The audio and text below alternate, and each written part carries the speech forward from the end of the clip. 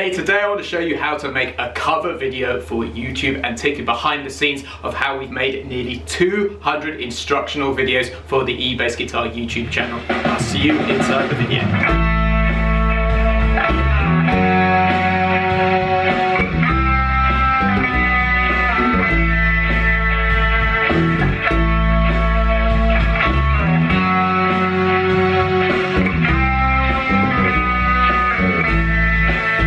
Hey, it's James here from eBassGuitar, and one of the things I love to get students to do, and it's an integral part of our programs over at eBassGuitar.com, is make bass guitar cover videos. They're super powerful for two reasons. The first is it's a ton of fun recording and making a video of you playing your favorite bass lines and songs. That's why there are so many cover videos on YouTube. The second and more subtle reason is educationally they are phenomenal tools. The reason being is they push your standard or push your playing up to performance standard, so you hit new levels that you didn't think were possible. So today I want to take you behind the scenes and show you the processes we've used here at eBassGuitar to make nearly 200 videos for our YouTube channel and nearly 300 to 400 video lessons for our membership, the Bass Lab Plus at eBassGuitar.com. So I want to make something super clear at this stage of the game, is there are a ton of different ways you can make a cover video. From really simple, just putting your smartphone on and recording, through to clever multi-camera setups in studios with editing suites. The choice is yours. So what I'm going to be showing you today is relatively involved, and the processes we use here, but there are much simpler processes. And today I've literally got through the post this brand new gadget called the Roland Go mixer, which plugs directly into the smartphone. So I'm going to be experimenting with that. I'd love you to know from you guys, would you like me to make a video on how this works? Because I think this will be a game changer for making bass guitar cover videos. Do let me know in the comments below. So first of all, let me show you the equipment that's in the room. The first thing to appreciate is that I use live speakers rather than headphones. I seem to be a little bit more comfortable producing lessons using that setup. So the first step of the chain, so to speak, is the bass rig, which is here. This is my Aguila Tone Hammer 500, and this is plugged into the Mark Bass Traveler 210 here. Below that is the slightly bigger 210. That's not plugged in whatsoever, so I'm just using those two there on a really low volume.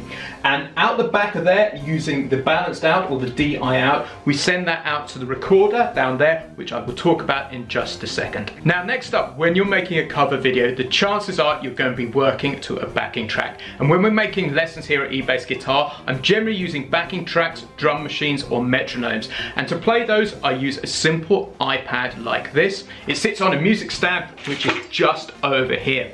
The output of that is taken into this Behringer Euro Live speaker here. This is just so I can monitor what's going on in the room and hear the tracks. I generally balance out the levels between these two speakers in the room, so I'm really comfortable. Now the next thing is I need to talk about how to record the audio, because I use a separate audio recorder to the video cameras. Then it gets synced together later when we're editing. So down here we have a Tascam 4-channel audio recorder. We use 3 of those channels. So channel number 1 is this lavalier microphone here, which you're hearing me talk through. So the sound of my voice is always clear, because it can start getting a little bit lost if you're using the camera which is in the room. And so this makes the teaching part of the lessons really clear.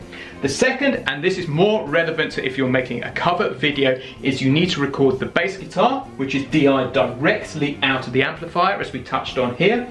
And then I also record at this stage of the game anything which is coming out of the Euro Live speaker, out of the DI output out the back of there. This is a really simple setup that I just leave plugged in all of the time, and means it's really good and easy to start editing the audio when it gets to the computer. So let's talk about the camera, lighting and action actually what I'm looking at when I'm making a video here. So the first thing is the camera that we use here. This is a Canon G7X Mark III. Now I love these Canons. Incidentally, I'm actually recording on my older Canon G7X Mark II. They're phenomenally good cameras. I've used lots of expensive DSLRs before, but I find these really, really good. Principally for two reasons I love this camera, because it's got a full flip here so I can see exactly what I'm recording when I'm making a video. The other reason I love this Mark III is because it has a power adapter, so I can leave it plugged into the mains and not worry about batteries. Anybody who knows me knows I absolutely hate batteries running out. And also we can plug an external microphone into this model here, so I'm a big fan of the Canon G7X Mark III. We have two lights that you can see up here just to make sure the room is really nicely lit. So these are simply, I believe they're called Fovitec lights, which you can get from Amazon for about £200, something like that. If you're making a cover video, you don't really need fancy lighting like this, but for what we do here at eBassGuitar, it really helps. Now the last thing I'll just show you is the music stand here with the iPad on there. And you can also see the chart I'm working to here for the cover video that I'm making as part of this lesson, I Want to Know by the Demitones. The trick with this is you can actually have the music stand pretty high, but it's just pointing it just below the stand there, so you can have notes in front of you. So these are the critical pieces of equipment that we use to make a cover video. So let's show you these concepts in action and actually record a cover video.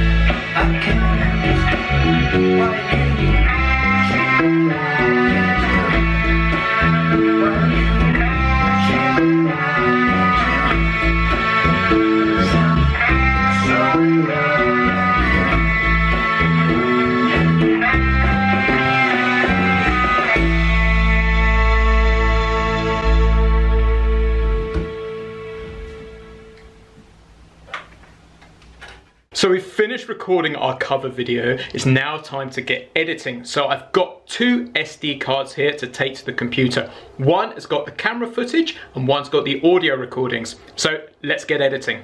Hey guys, so what I want to do now is just give you an overview of what happens once we load up the camera footage and the audio into the computer. So I'm using Final Cut Pro as my editing software. There are loads and loads of options out there for you to edit in, so use whichever one you prefer. But I want to just show you a couple of principles to making a cover video which will make things a lot simpler. So up here we have the footage that we've loaded up, and now what we have to do is just line it up and do some basic editing to it, just to trim the front of the video and the end of the video, so to get rid of any sort of fluff on the beginnings and ends. So that's all I've done here. I've added the eBassGuitar legendary eyebrow logo as well. But the thing that I want to just draw your attention to is most editing software these days has facilities to synchronize audio, which makes life so much simpler. So if I double click here, you can see all of the audio tracks in there. So we have the camera audio here. So this is really important, that what the camera has actually recorded, because that's what the software generally lines up with when it's syncing together automatically. Then I've just told it to sync all of the audio clips to it. So here are the three tracks that we recorded here earlier. So this one is the lav mic there, which I've turned off because we don't need it. It's helpful to record that because it helps the computer along. Here's the bass guitar track here, like so. And then I've decided to add in the original audio track MP3, which Kev sent me here, because that's mixed nicely in stereo and will sound a lot better, because I've only recorded in mono out the back of the speaker. So I've added this in here. But the brilliant thing is the computer has synced these all together. I've then used the leveling here to add a little bit of level to the bass guitar. and the backing track here to level them out like so. I've also added, for the audio geeks on there, I've added some compression to this as well, just to get everything to pop and make sure the levels are nice and loud. So when you go back to the original and you play it, what you're looking for is you're looking for these level meters here to be just about hitting the like just in that orange, and very occasionally maybe hitting the red in there too. But all you can do to make your simplest YouTube cover video is just literally let the camera roll sync up the audio like so. For this video, I put a little introduction on the front and the end to tell people what I'm doing as well, but it's literally that straightforward to do. And this is how I edited out so many of the early YouTube videos before we got editors here for eBassGuitar. Now, once you're happy and you're confident that all is done and your M's are nicely trimmed and there's no sort of awkward silences or anything where the camera's sort of rolled on a little bit, what I suggest we do is we bounce this off. Now, I want to share something which I think is really important for our cover videos, and that is to upload into Vimeo, and this is the eBassGuitar Vimeo account.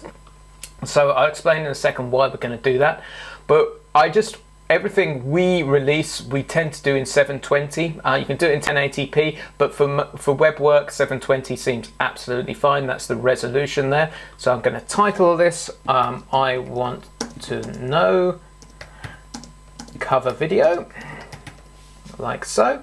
Then I'm going to go next, and I'm just going to bounce this onto the desktop for now. So as I said a second ago, I really recommend setting up your own personal Vimeo account. It's quick, it's easy, and it's completely free. And what this will do is it will give you a lot of control over your videos. You won't get so many copyright issues that you get with YouTube, and also you can control who watches the video and which websites it's embedded in. So it's a really great system. We have hundreds upon hundreds of videos on there for eBassGuitar, so I highly recommend. So all you need to do to upload to Vimeo is literally go new video, go to your desktop like so, go I want to know, upload like that, and then it's uploading, and it will take a few seconds or a couple of minutes to get into the Vimeo. So once your video is uploaded, all you need to do is click into it like this, and there are a whole bunch of settings that you can choose to control who can see it. So the first thing I reckon to do is go to privacy like this. I'm very happy for anybody to watch this video. I don't want anybody to download it, but I'm happy for it to be embedded anywhere. I don't actually even mind it being on vimeo.com as well, because I'm happy to share this to the world. But I suggest you have a look through the settings to see which ones you're comfortable with. Then once you're done with that, all you need to do is select this URL up there, and this is your Vimeo URL, which you can share on Facebook or send people directly to the video like this when it pops up, or you can put it wherever you want on your own website. So as I said earlier, making a cover video can be as simple or as complex as you like. I'm just showing you the basic processes here, and this is just scratching the surface. So please dig in, have some fun, and see where it takes you. So guys, that's the end of today's video. I hope it's been super useful, and I would love to see your bass guitar cover videos. Please do upload them and share them in the eBassGuitar Facebook groups so we can all watch them, and you'll get helpful tips and feedback on how you can improve, and you'll also discover what you've done really well too. Please don't forget to like and share this video, and if this is your first time at the eBassGuitar YouTube channel, make sure you subscribe to the channel. There's a red button somewhere around this video because we release a new video like this every single week. So cheers, I've been James from eBassGuitar.com, and I will catch you next week.